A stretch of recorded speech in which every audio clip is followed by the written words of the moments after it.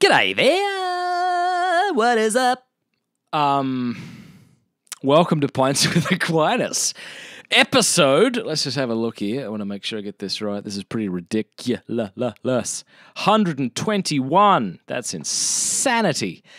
Episode 121. Today I am joined around the bar table by my good mate, Dan Mattson, to discuss the homosexual problem in the priesthood. So, you know, we got to address this. Dan Mattson is an awesome dude, one of my favorite people. He wrote the book Why I Don't Call Myself Gay, and he just wrote an article for First Things called Why Men Like Me Should Not Be Priests. He's an awesome dude, I tell you that. He's getting a lot of love, but a lot of hate from people who are misunderstanding him and who just hate church teaching, let's be honest.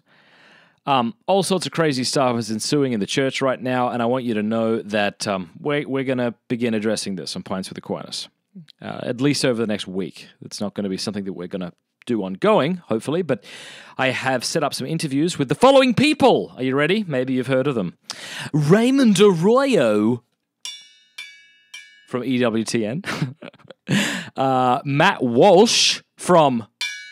I don't know why I've decided to start hitting that cup. The Daily Wire. I'm going to be chatting hopefully with Patrick Coffin from the Patrick Coffin Show, as well as Sam Guzman from Catholic Gentleman, just to discuss all this craziness that's taking place in the church. Oh, I should probably point out, too, that I'm back on the internet. Hi, what's up? Some of you know I took a month off the internet, which lasted 24 days exactly. So, yes, I did end up caving in and running back to the internet. Anyway, that's a story for another day. But yeah, just to kind of be honest with you about that, I said I'd be off for a month. I was off for 24 days. And then someone hacked pintswithaquinas.com, had to deal with that. And then I was at church and the priest told us about the sex abuse scandal and read a letter from the bishop, and I literally had no idea what was going on. I looked at my wife and went, what? And she was like, oh, right, you're not online. And anyway, we'll save that story for another day. I don't know about you, but I have not prayed for another pope the way I have prayed for our current pope. We need to be praying for him, and we need to be demanding transparency and investigations into these claims that have recently come forth. Anyway, we get into all this stuff in the interview, so I'm going to shut up and ask you to enjoy it. Enjoy it. See, that was me asking you. Here we go.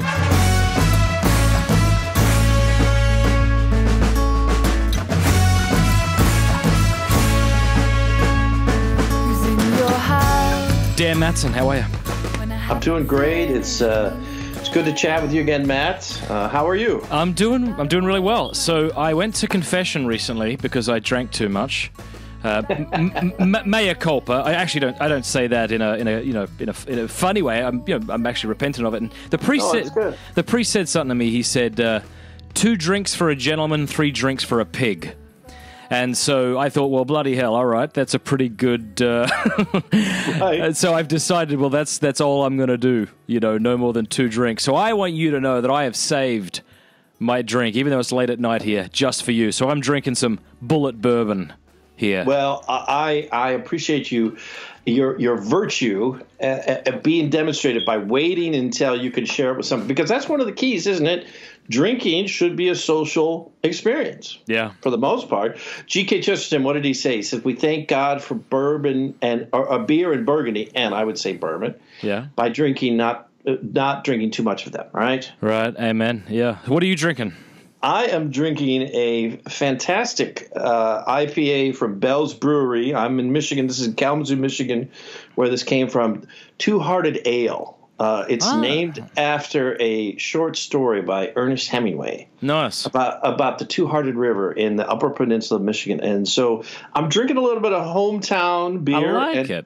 It's a fantastic beer. It's been named a few times the best IPA in the world. And it's, an hour away from where I live. That's cool. One of my dreams is to sit with you in a pub and have a beer. Well, that's a dream of mine, man. I'm not just saying that, dude. I would love... We need to get into a nice, good Irish kind of pub, no TVs. You, me, your beautiful brother, who's an amazing priest. Yes, he is. He's a good man, and he likes a good IPA, or he likes a good Guinness. We should do it in Ireland. Well, God knows we need a drink tonight because we are recording this on the 27th of August, and quite literally, all hell seems to have broken loose, or at least come to light within the Catholic Church. Why don't you give us your impressions on what's been happening over the last couple of months? Well, it really is a painful season in the church, but I think it's somebody said that we're entering one of the darkest points in the church's history. I saw that on social media. I said, no, I think the storm clouds are starting to break, and we're starting to see the light. Yeah. There's a severe mercy in these revelations that the Holy Spirit. He's the one who's ultimately in charge of the church. Think about Pope John the 23rd. He said he was praying. Everybody knows the story. He said, "I'm going to bed. It's your church." Right? Yeah. And the Holy Spirit is the one who purifies us, and I think He has orchestrated things so that the truth is coming out. So it's painful, but I think it's the pain. We need to look at this as the pain of a surgeon's knife. What did you think of, how do you pronounce it, Vigano? Vigano. You met Vigano recently, didn't you? I met him. I was in Milan for the release of the Italian translation of my book. I was there earlier. Congratulations, by the way. That's fantastic. Glory to God. Yeah, it was very exciting. I had a fantastic trip to Italy. Cardinal Mueller introduced my book in Rome. It was very, very humbling. I met Cardinal Sarah and Cardinal Burke, but Archbishop Vigano just happened to come to my presentation. He wasn't even a part of it, and he was there, and I was able to meet him. He was always very supportive of the Courage Apostle, which I'm a part of, that maybe the listeners there don't know about it. It's the official ministry of the church to men and women with same-sex attraction, and he came to my presentation and was very gracious and supportive of it, and so I'm stunned by what he wrote, but people that I really admire, like Bishop Olmsted from Phoenix and others, are saying this is a man who loves the church, right, and his testimony is trustworthy, and we need to take it seriously and investigate it. Of course, don't take it all. We need to investigate it, but let's take these accusations seriously. And so I'm grateful for his courage. For those who haven't read it, of course, it was a 11-page, what he called testimony, in which he implicates many high-ranking cardinals and the Holy Father, and in this whole sex abuse cover-up, and in the homosexual problem in the Catholic Church, which we'll talk about, and calls for their resignation. I mean, someone said it was like an atomic bomb went off in the Roman Curia. Yeah, I think it's pretty much unprecedented in modern times. People have talked about the Borgia popes and things like that, and by talking about that, I'm not equating the Roman Curia right now to the Borgias, but this is unprecedented, and I think we're seeing the history of the church being written right now, and these are shocking times, but I think it's reflective of the seriousness of the scandals that have befallen us. These are horrific times, and we need some clarity. We can't take accusations without investigating them, but a man of Archbishop Vigano's esteem and his position in the Curia, he was in a position to know about these things, and so we have to investigate them. Right, yeah. And then the responses of those who've tried to discredit him don't seem to me to hold much water. This is a very intricate letter. He dates and names. And he's a retired archbishop. As he said, he's an old man who's going to soon meet his maker and wanted to clear his conscience before Almighty God. So I hope that everybody out there listening to this will go for themselves and read this document. What's going to happen since you're a prophet? Well, I really, somebody put up on social media, I saw that Mary is weeping, and I said, no, Mary is sweeping. Mary is clean in the church, and it's significant in my mind that please God she will. Please, I share your hope, and yet I haven't seen one bishop come forward and say, "Mea culpa, I messed up. I'm going to spend the rest of my life in prayer and penance." Well, and you know, this is we can pray for that awareness of. It sure would be nice to hear some sorrow from. Right, not just cliches. McCarrick. Yeah. Right, yeah, for goodness sake. Any word of sorrow from him would be good. Well, and the fact of the matter is we have to also remember this, that the mercy of Jesus Christ is sufficient to cover the sins of Archbishop McCarrick. And he right now is saying to Theodore McCarrick, come to me. Amen. And I can give you forgiveness. But you have to, what are we told in the confession? We have to have sorrow for our sins. We have to recognize that we've sinned. Right, or else there will not be a big enough millstone. Yeah, to be around his neck and to drag him to hell for all eternity. But I agree with you, because there is this sense within all of us that justice needs to be, handed out, and there can even be this temptation to say, well, they'll get theirs, and I hope they rot in hell, and these sorts of things. I think that's an understandable emotional reaction, but we have to check that with the truths we espouse as Christians, just like you said, Dan, that as atrocious as these men have been and maybe are, the atrocities these people are committing, we need to pray for their salvation, and that salvation Absolutely. won't come about without their repentance, of course. But if the listeners want to see a really beautiful response to the sins of unchastity by someone who has made a vow of celibacy, St. Basil the Great wrote a beautiful letter to a fallen virgin. This is a woman who had dedicated her life to consecrated virginity, but she had fallen into temptation. Now, of course, not the same level and degree at all, but the letter is very clear about the sinful nature of what she did. How did you forget your birthright and your dignity? But the end of it says, but there is still time. Go run to Jesus. He is waiting for you with open arms, because he himself said it. If their sins are as scarlet, they'll be white as snow. So there is this precedent in the church. There's a history of people who have fallen in their vows made before God and on the sake of the church. Yes, there needs to be just punishment and penance, but the mercy of Christ is always there. At this point in the interview, I tell Dan to stop that ridiculous bloody beeping that's happening in the back of his room. So, Dan, let me ask you, since, for those listeners, I mentioned this in the intro, I'm always nervous when I talk to someone with same-sex attraction that I'm going to butcher how I say this and that they're going to be super offended. You have and have had, for as long as you remember, same-sex attraction and have been in homosexual relationships, yes? That's true. I've written about it in my book, Why I Don't Call Myself Gay, and it's a story is told in Desire for the Everlasting Hills. I never wanted anybody to know about it, but there you go. God often asks us to do other things. Oh, that's funny that you say that, because we often joke that we have similar careers. I wrote that book on pornography about the same time you wrote yours on homosexuality, right? Right. Well, there's this interesting thing. There's an audio book of The Porn Myth, okay? Oh, wow. And but they didn't want me to read it. They didn't like me. I said, hey, I could read it. And they went, let's hear your voice. And I gave them a sample. And they went, yeah, nah, we're going to get this English bloke. I went, nah, no worries.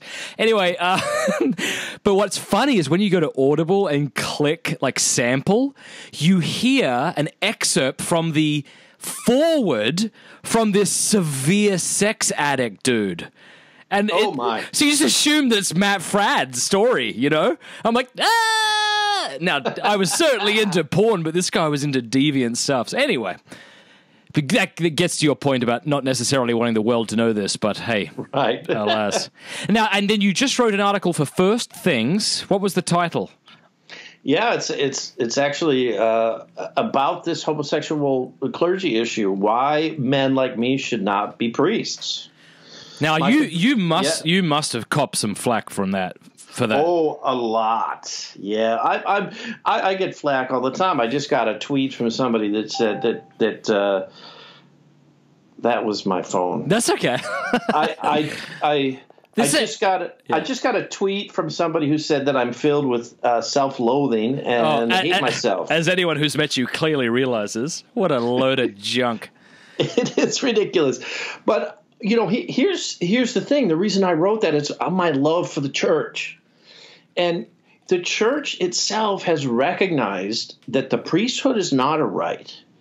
The priesthood is a vocation that's called by God, and we need really good men to stand in the place of Jesus Christ. Now, I believe now that God looks at me and says, Dan, I'm glad that you've come home, and I'm pleased that you've followed the church's teaching, and you are doing work for the kingdom. And he would say, here's my beloved son in whom I'm well pleased. I hope that's what he can say to me. But that doesn't mean that I'd be a man who is suitable to be a priest. For those our listeners who aren't aware, what's the church's official teaching on this? Well, the history on this goes all the way back to specifically 1961. The Vatican issued an instruction on the priesthood, and one of the things in that instruction, it said men with a homosexual inclination should not be admitted to the seminaries. It also said this, which is interesting based on the scandals that we've heard erupting of homosexual scandals in the Honduran seminary, Chilean seminaries. It said if any seminarian is found to have violated gravely the Sixth Commandment with a member of the same sex or opposite sex, they need to be expelled from the seminary immediately. So that's 1961. And then in 2005, and we have to think about the context of this, Pope Benedict became Pope after the sex abuse scandal in 2002 erupted. Right. He became Pope in 2005. What was one of the first things he did? He issued a document on homosexuality and the priesthood in the fall of 2005. And in it he said that though the church respects those who have homosexual inclinations, those who have a deep-seated homosexual tendency should not be allowed to be priests. Now, it made a distinction between deep-seated and transitory, and we can talk about that in a moment because it's not really clear what that means. But it made it very clear that people with these deep-seated tendencies should not become priests. Fast forward to 2016, when Pope Francis spoke about the topic, he reiterated the 2005 document and said again that those with men with deep-seated homosexual tendencies shouldn't be admitted to the seminary. When I was in Italy earlier this spring, he met with the Italian bishops, and he said about homosexual seminarians, he said, if there is any doubt, they should not be admitted to the seminary. So the teaching of the church has been constant, clearly specified since 1961, but I think in practice it was happening before that. So it sounds like, now, I have my thoughts, but here, let me just throw this out. Someone will say, it sounds like the church is picking on homosexuals. Why shouldn't the church just say something like people who have deep-seated tendencies to unchastity ought not to be admitted into the priesthood? Well, that's a good question. And clearly somebody who is living with severe temptations to unchastity shouldn't be a priest. But there's something specific the church recognizes about homosexuality, that it's a wound in our sexual identity. This is a question of what kind, how do I view myself as a man? A priest is clearly got to be a man who models Christ. Nobody can do it perfectly, of course. We recognize that. But we are called to be, as a priest, a man who knows what it means to be a father. And this demands a certain maturity. The church speaks about this in these documents on homosexuality and the priesthood. They speak of effective maturity. And what this effective maturity means is that a man can relate to other people in a way that is in accordance with our true nature as sexual creatures. And what I mean by this is that a man sees a woman as his complement. And that God's vision for human sexuality is a great gift. It is good that a priest recognizes his attraction to women and then gives that up for the kingdom, for the sake of the kingdom. Celibacy for the kingdom is the denial of a good vocation, and the good vocation is marriage, and thus being a father. The same sort of man who would be a good father and a good husband, because he knows what it means to be a man and to lay down his life for his potential wife, like Christ laid down his life for the church. That's the sort of man we need in the priesthood. Now, if a man is confused about his sexual identity and sees men, not women, as somehow his complement, there's something amiss in his sexuality. And it impedes his ability to be a spiritual father. And, of course, homosexual tendencies are I want to say this delicately because the last thing I want to do is get emotional and say things hyperbolically that I don't mean, but I do think that this is accurate, that homosexual tendencies are a greater perversion than, say, a desire for fornication or something like that. And I think as Catholics, what we've done to try to placate the culture, when we say, yes, we think homosexuality is a sin, but we also think fornication is a sin, we also think contraception is a sin. It's like, yeah, but there are degrees of perversity here. And clearly a married couple contracepting is not the same as a man sodomizing another man. Yeah, that's true. Push back on any of this if you think I'm overstating it. No. I see, here's the thing, is anybody listening into this from the gay rights movement or whatever say, for Dan to agree with what Matt just said, he's got inner homophobia. No, one of the truths that I love about the church is it has told me what is good, true, and beautiful about human sexuality. The church uses the phrase, and it falls hard on the ear, that homosexuality is objectively disordered. And people want to jump on that and say, wow, that's so cruel. No, those are words of love and protection. Where would you be right now if all the good Catholics in your life didn't speak truth to you about this homosexual issue? Do you know what I mean? If they just did the Father Martin line where, let's just sort of be as vague as possible without fully saying that homosexual acts are virtuous or can be virtuous. Well, quite honestly, I might have been dead, because the truth is when I kind of came into sexual maturity, it was at the highlights of the beginning of the AIDS epidemic, and it was really the fear of God and the fear of AIDS that delayed my entrance into the gay world, and it was finally basically anger at God and rebellion that I pushed through that when I was 32, and I plucked the forbidden fruit, and it was not I was happy as the prodigal son is happy when he leaves home at first, but then he wakes up and says, what was I thinking? Right. But I think to myself, if I had been told that this was good, beautiful, normal, I might be dead. And I do not say that with any exaggeration. Yeah. God says no to us because he loves us. So, okay, point blank, is there a homosexual problem in the priesthood? As evidenced by the continuing scandals that we see break forth in the church, absolutely yes. How dare you, sir? Why not say that there is an unchastity problem? Why not just say, men are kind of going off with women, or maybe, having sex with kids? That's not a homosexual problem.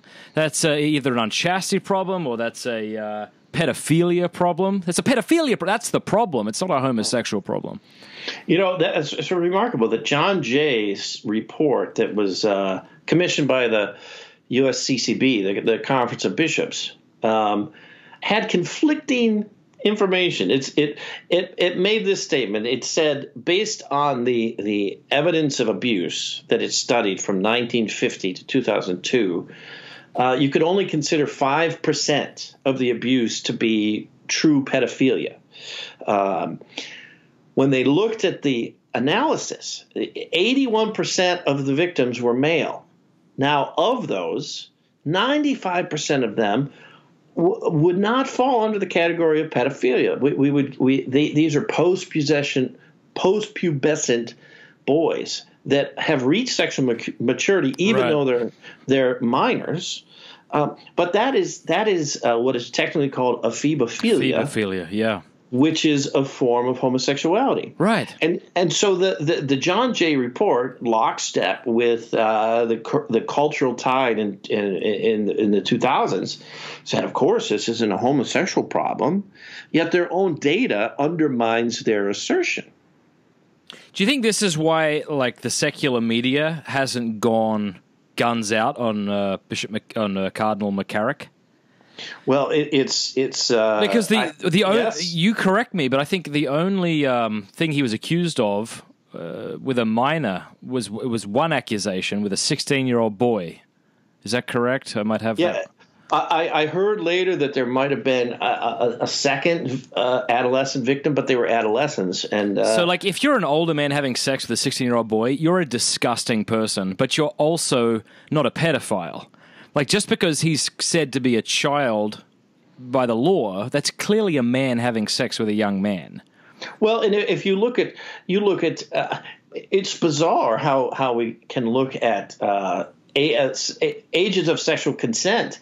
Many states it's 16. I think that's horrific. But the notion is that if somebody who's at 16, they're not a child anymore physically. My understanding is because the church is universal and has to take into account all the different cultures within the world, that canon law states that a woman must be 14 and a man 16. I'm not sure if that's been amended at all since, but that was last what I looked at. That's what it said.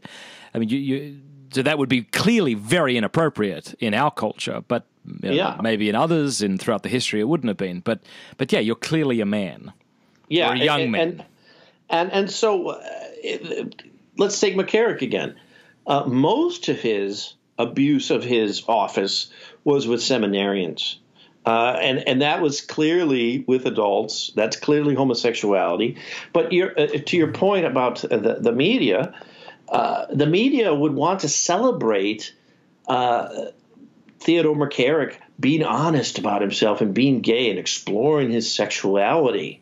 They would love it if the Catholic Church would say, yes, embrace who you feel yourself to be gay, and priests should be expressive of their sexuality too. So it goes against their trope to say that there's anything at all about this scandal that's homosexual. That's scandalous. Yeah.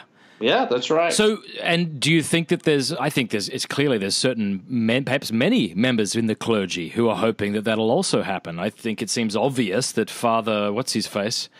Building a bridge guy would be one of them, and others. Like, from an outside perspective, it seems like that there are particular clergy who are biding their time in hopes that Pope Francis will make an amendment to the Church's teaching on homosexual acts.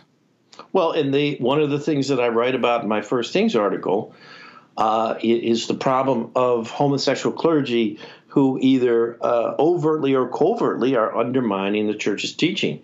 For example, soon after I came back to the Church in 2009, I screwed up. I hooked up with a guy.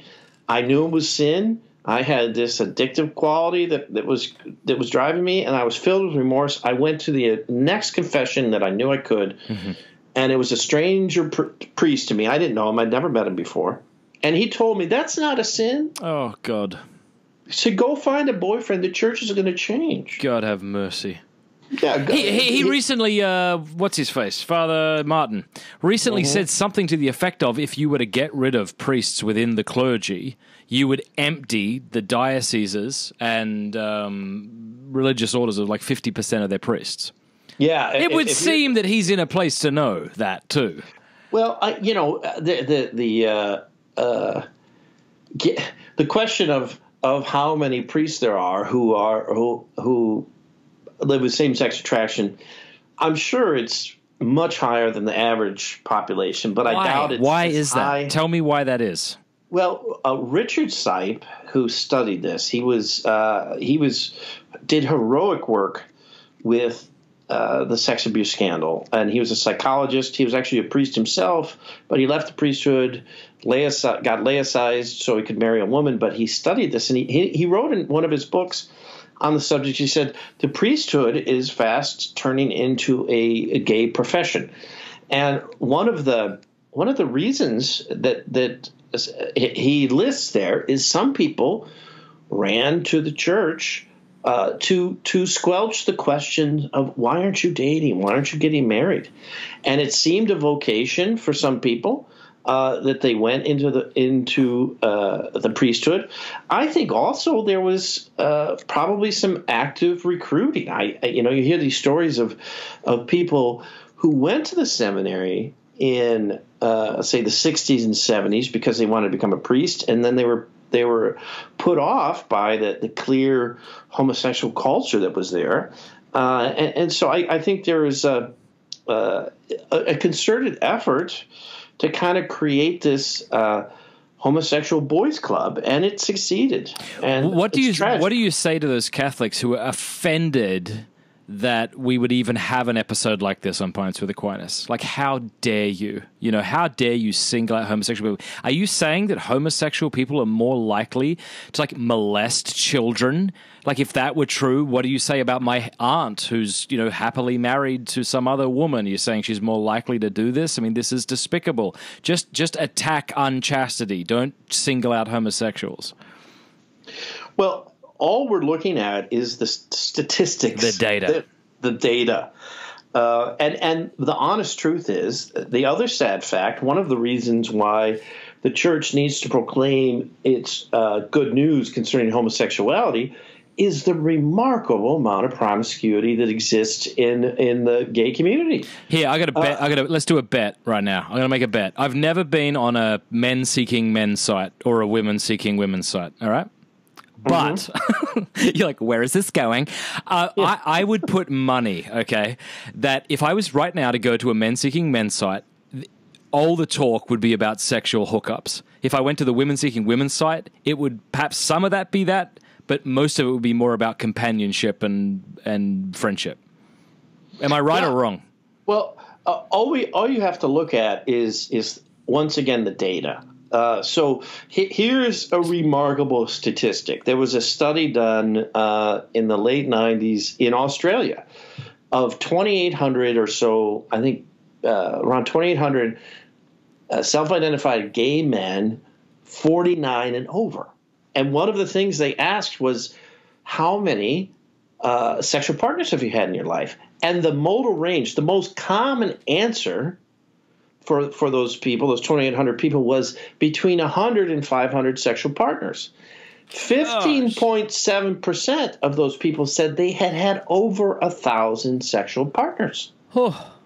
It's now, I think any man listening to this gets this. I know that women can have strong sex drives, but I think by and large men have stronger sex drives than women.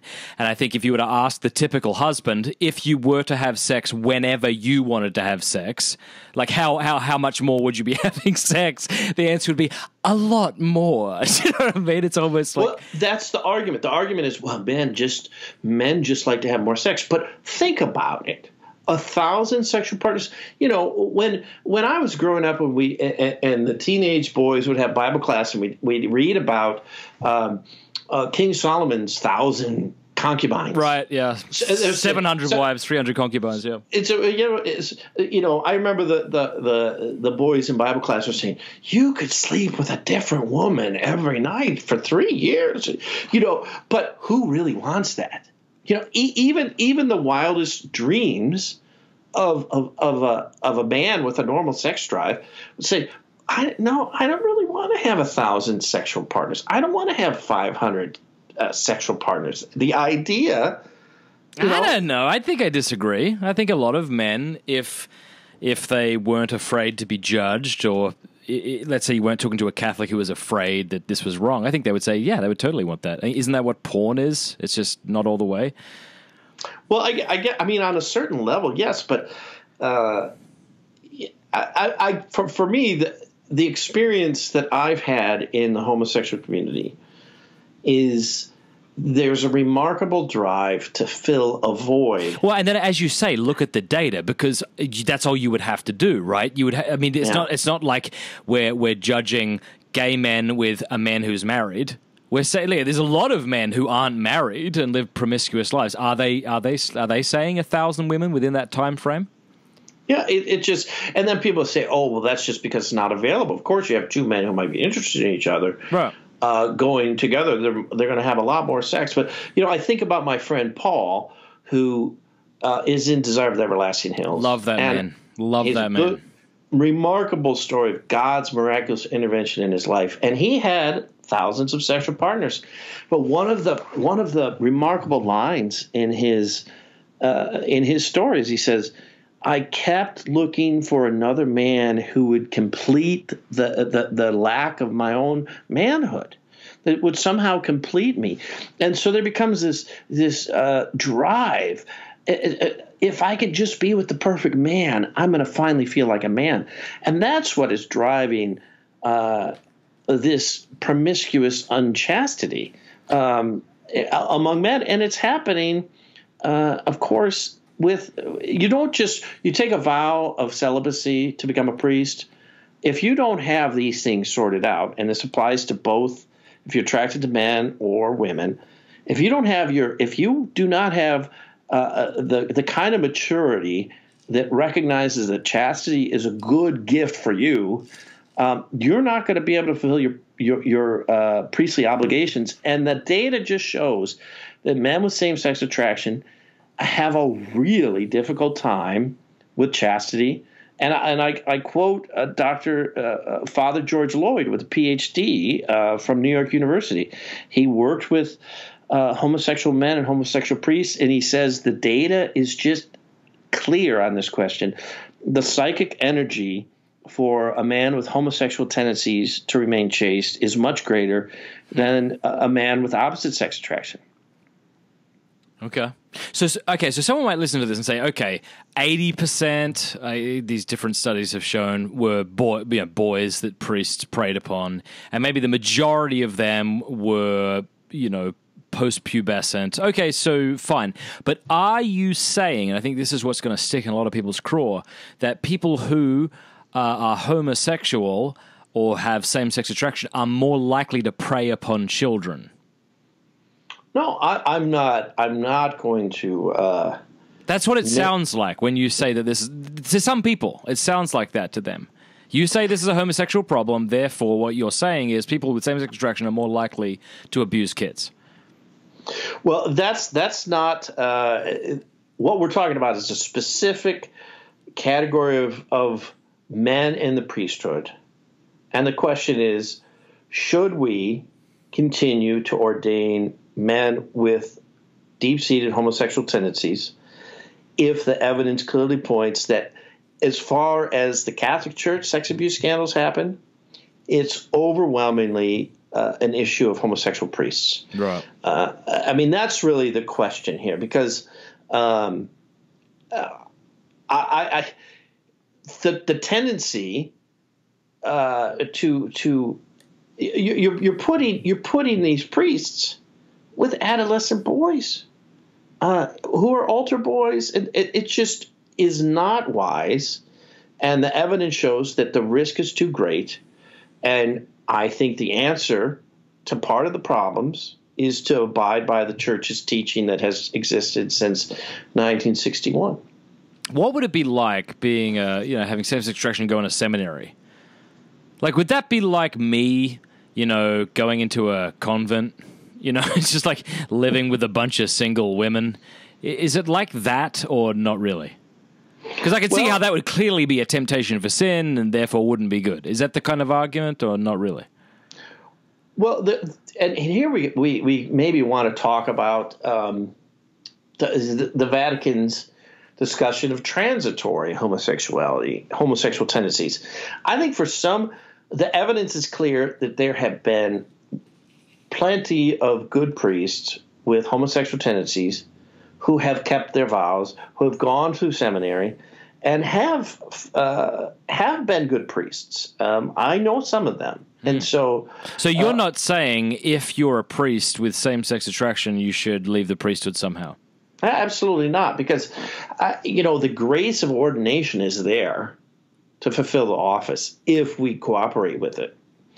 So what's the difference between deep-seated and then transitory?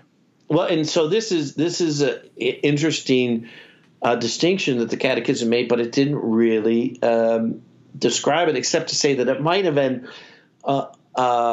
maybe an adolescent experience. It's a fairly common occurrence that when you're growing up, you might experiment with another boy. You might have these attractions, right?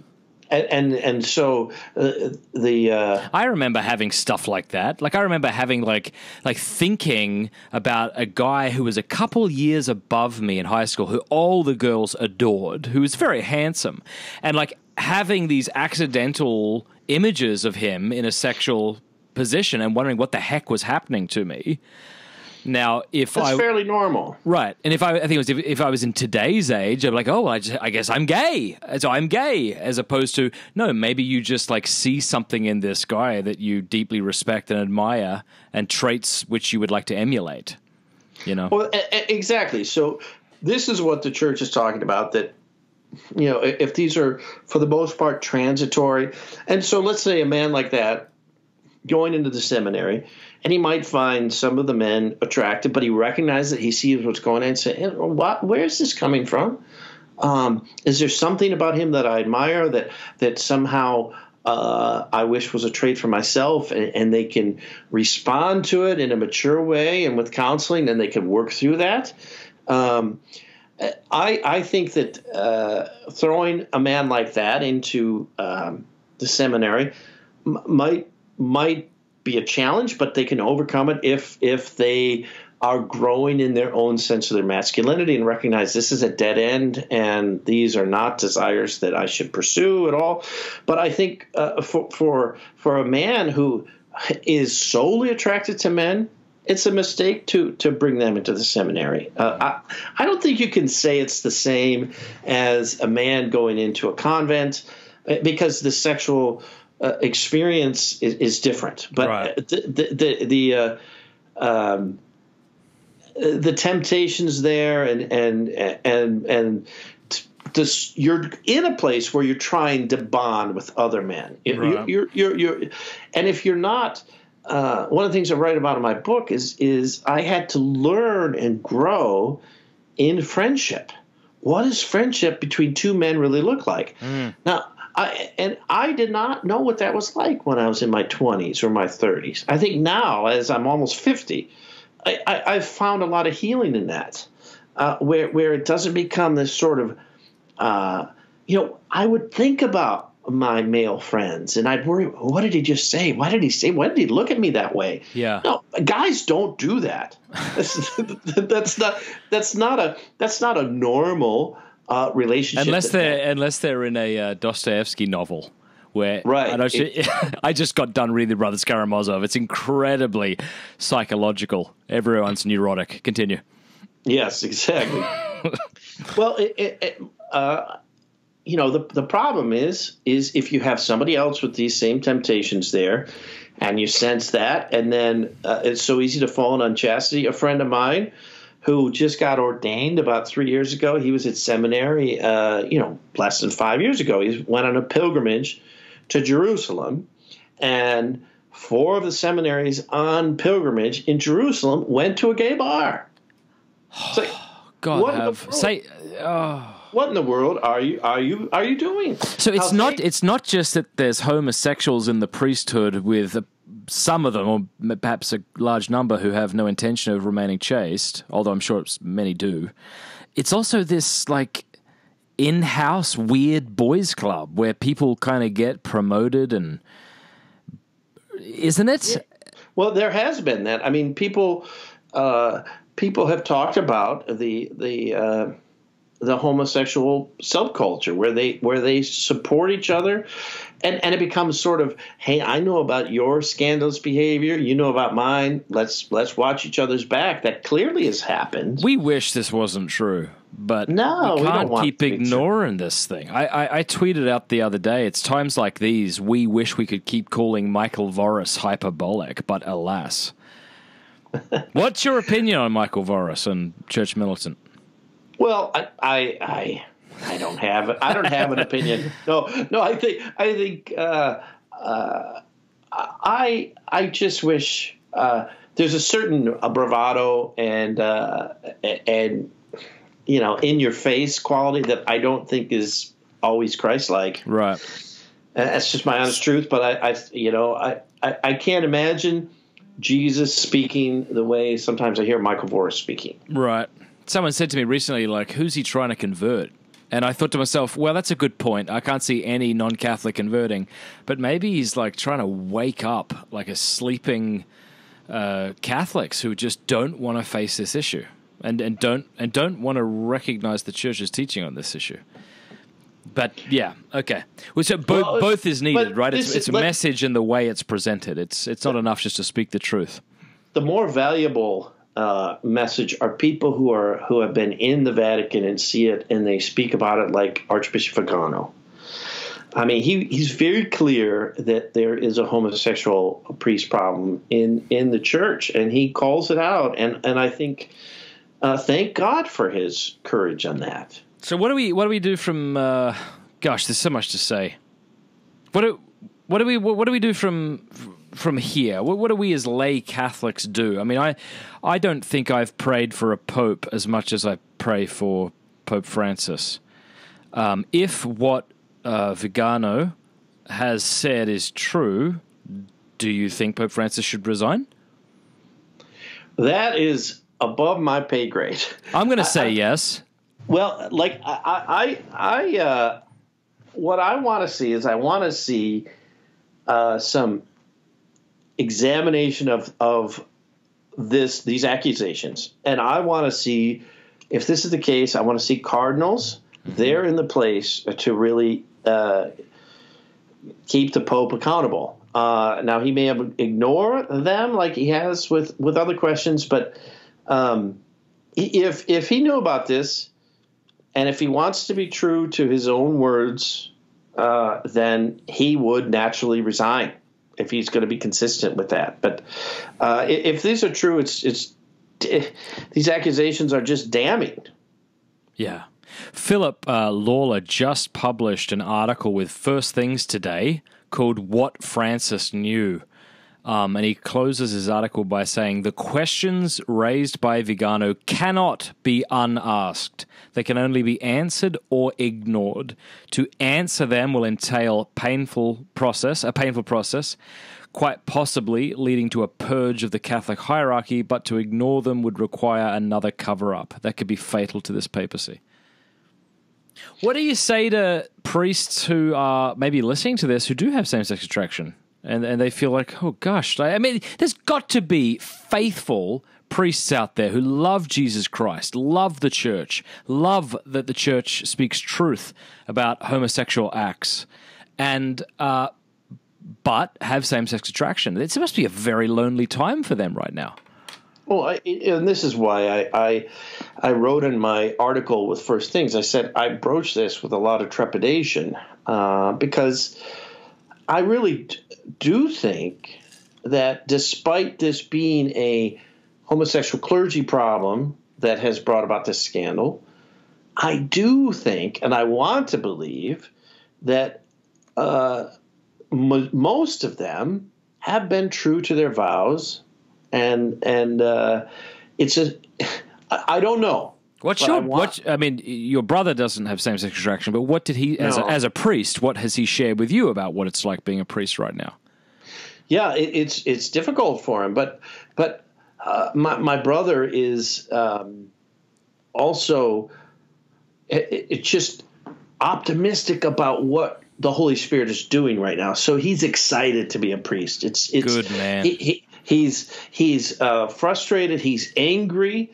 at the cover-ups and spineless people in the hierarchy, but he's also inspired by the ones who have shown a backbone, who have been courageous, and he is taking even more seriously his own commitment to holiness and to help his own parish follow Christ in the midst of this. And he's encouraging them, stay with the church and let's wait and see what the Holy Spirit's doing. So I think that's got to be the key for priests, is to get excited to say, look, there's the whole history of the church has been up and down. There's been moments of renewal. There has never been a, what do you say, picturesque, idealistic time in the church. Ever, ever, ever, ever from the get-go. There's always been schisms and heresy. And I was actually, I spoke at the Courage Conference with you 2 years ago. Yeah, it was great. And I was driving back to the airport with Father Paul. Yes. Father Paul... Father Paulchek. Father Paulchek. And I said to him, do you ever remember a time when the church has been this divided? And he went, the Arian heresy? He went, okay, touche. Where the majority of Catholic bishops were heretics. Yeah, I mean, we forget our own history. And there was a period of time where the papacy was just rocked with scandal. They called it the pornocracy. Yes. You've got one pope, digging up the dead body of another to put him on trial? Exactly. I mean, one of them sold the papacy and then got it back later, selling the papal cutlery, having, writing. Mistresses in the Vatican, So there is a long history of sexual scandals in the church, and we have to cling to the promises of God. Amen. The gates of hell shall not prevail against the church. And Peter's words, where will I go? Like, where else shall I go?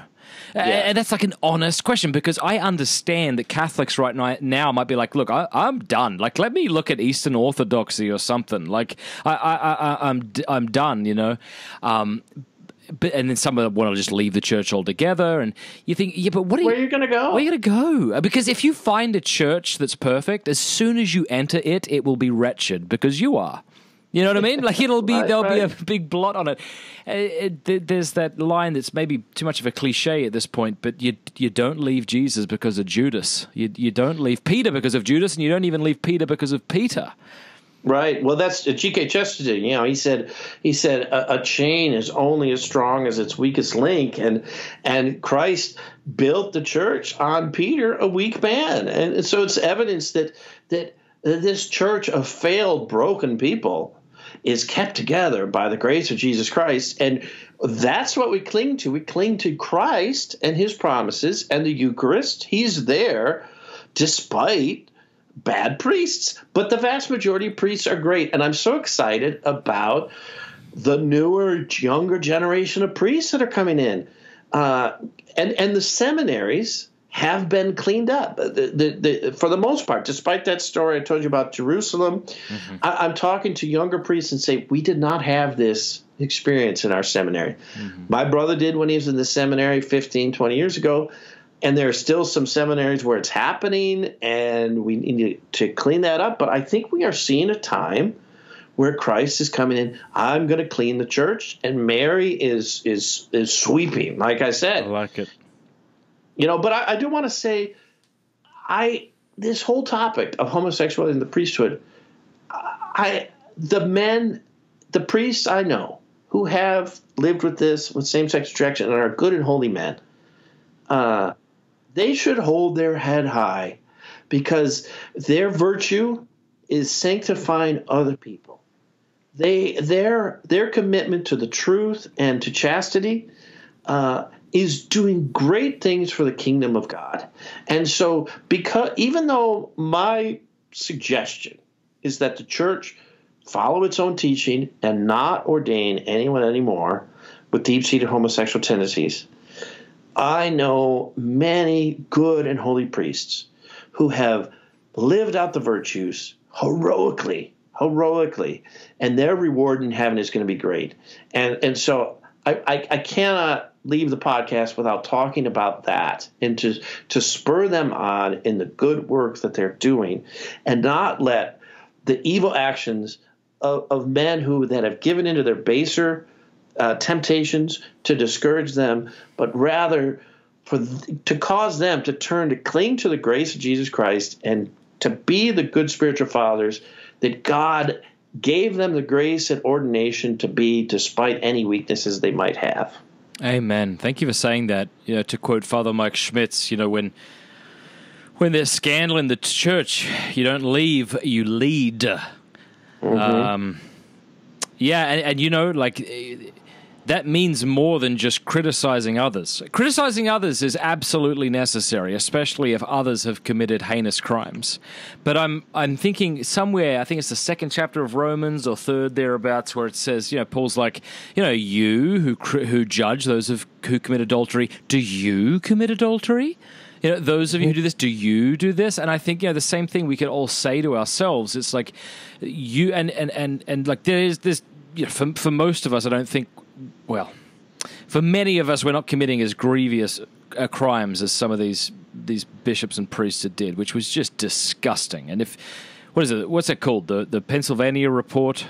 The grand jury report. It's just I wept. It's so disgusting. It and I wept. I wish I had never read it, but at the same time, I'm glad it came out. It was both, Yeah, I hear you. I wept too. I was so angry. Yeah, it was just these men who were supposed to be loving fathers to these people just we're predators, we're demons. Predators. But but so we should judge them, and we, in that sense, those acts ought to be judged and they ought to be publicly shamed. All that's true, and yet I can't think Paul saying, you who judge these sexual perverts, are you a sexual pervert? Like, do you look at pornography? Are you doing everything within your power, Matt Fradd, to live an upright and virtuous life, to follow Christ, to be committed to prayer? And the answer for most of us is, not really. It's like, all right, well, get your bloody house in order, Exactly. Well, and one of the reasons I have been called to speak about this topic is because of my own sinful tendencies. Like I recognize that. Thanks be to God. I mean, there's no way I can ever. Somebody said, "Oh, great, your book was translated in Italian, and it's fantastic." You said that us in the podcast. Well, the reason I wrote a book is because I was a prodigal son. And of course, we continue to be the prodigal son until we die. Yeah. The temptations of the world are still there, and we need Jesus. The most important lesson I've learned is that Jesus himself is the holiness in me. And the honest truth is that how are we gonna live out the call of Jesus Christ? By always going to the well, going to the Eucharist, taking advantage of the sacraments, living out the spiritual disciplines, and recognizing, but by the grace of God go I. And all of us have a past. We all know we need Jesus. We all know we're broken.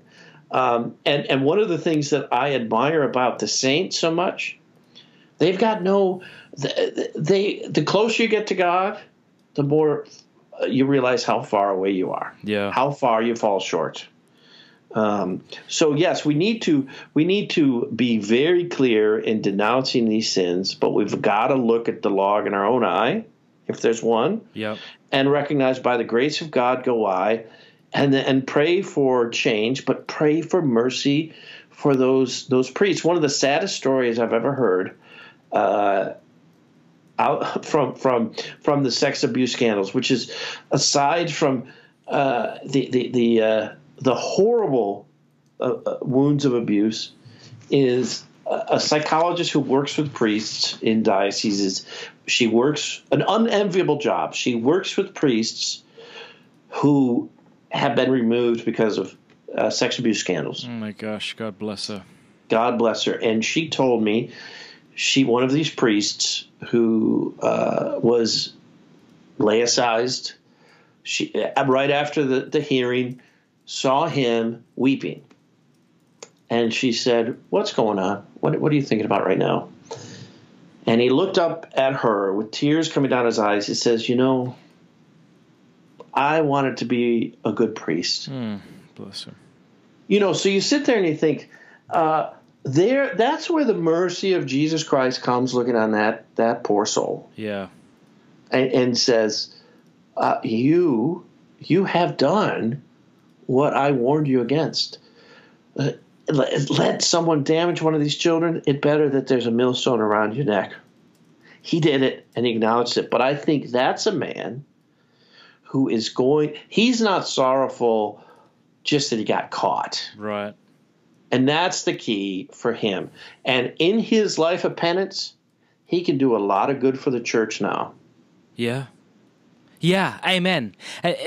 This is something that I don't think many of us believe. I feel like for the last couple of weeks I have been frantically, well, not couple of weeks, last few days, frantically refreshing my news feed. Frantically, what's going on? What's going on? As if my knowledge of these things is going to control it. And every time I talk with my friends, too often I say, what's going to happen? What's going to happen? As opposed to like, Lord Jesus Christ, Son of God, have mercy on the church. Have mercy on Pope Francis. Have mercy on the cardinals. Come and restore your church, Pull out the weeds. Resurrect your bride. Right? Heal the wound. Heal the wound and bring on the scalpel. Yeah. Bring on the scalpel. Bring the light. Let's cauterize it all this time. Do you think that we Catholic... I feel a lot more open this time around than last time. I have to be honest. The first time this all came out, the sex abuse scandal, years and years ago now, I got defensive, a little bit. Like I wasn't justifying these awful things that people had done, but I thought, people are attacking the church, And there is this sort of idea we want to circle the wagons when we feel our particular group is being attacked. But this time round, I thought, oh Lord, yeah, let's shine the lights on and let the cockroaches scurry away. Like I want this investigation that happened in Pennsylvania, wasn't it? I want that in all 50 states. I do too. I want it all out so we can deal with it. I wasn't in the church in 2002. That's when I was a prodigal son. So I came in 2009, and I remember hearing about this, but it wasn't on my radar. But I am hearing what you're saying, that people we've been through this, not again, and we will not tolerate this anymore. And I think that that's a message that the hierarchy needs to hear. And I hope to God they're hearing it. Yeah. I am so grateful for you that you exist and that you write on these things. And we're going to have that beer sometime together. I would enjoy that immensely. And we'll get my brother there and we'll have a good time. And hopefully chatting about some happier topics. Yeah. And that's, I do think we are turning a corner here. It's going to be difficult for a while, but Christ is renewing and purifying his bride. Mm-hmm. We'll raise a glass to that. Amen. Amen. Thank you so much. Thanks, appreciate Matt. it, Dan. God bless you. God bless you. Thanks so much to everyone who listened to the show. I hope that it was illuminating, but I also hope that it was hopeful. And I want to thank you for listening. I know for a fact, because this has happened every time we've addressed homosexuality in the past, that several patrons drop out and get really angry and tell me that I shouldn't be addressing this. And I just have to say that I think one of the great blessings of this day and age is that individual Catholics who have somewhat of a voice within the church aren't necessarily or don't have to be bound to a particular group or even diocese that might tell them to say things in a certain way. What's wonderful about Patreon is that I get to interview whoever I want, and I get to say what seems true to me, and you can listen or not listen, and you can support and not support, but I don't have some massive staff that you need to cover. And so that's why I think Patreon's so terrific. So if you've listened to this show and you no longer want to support me, that's fine. Again, that's one of the beautiful things about Patreon. If 20 of you get upset, it's all right, because the beautiful thing about Patreon is many people give at a small level. But if you like this show, if you want to support it, if you believe in this sort of independent, sort of Catholic commentary, please start supporting me. Go to pintswithaquinas.com and click donate, or patreon.com/mattfrad. If you give $10 a month, I give you a free book and a bunch of other stuff. Free audio content, free videos. I give you 20. If you give $20, I give you a free Pints with Aquinas beer stein. There's so much I give you in return. I can't go over it all right here, but just kind of want to pique your interest. Please go check that out, because I have some pretty cool things in the works, like long sit-down video chats that I'm already in the works planning. I'm not going to say who, but Christopher West just agreed to be on the video. So, this stuff costs a lot of money, and Patreon supporters make this podcast and these upcoming videos happen. Big thanks to all of you. God bless, and God bless the church.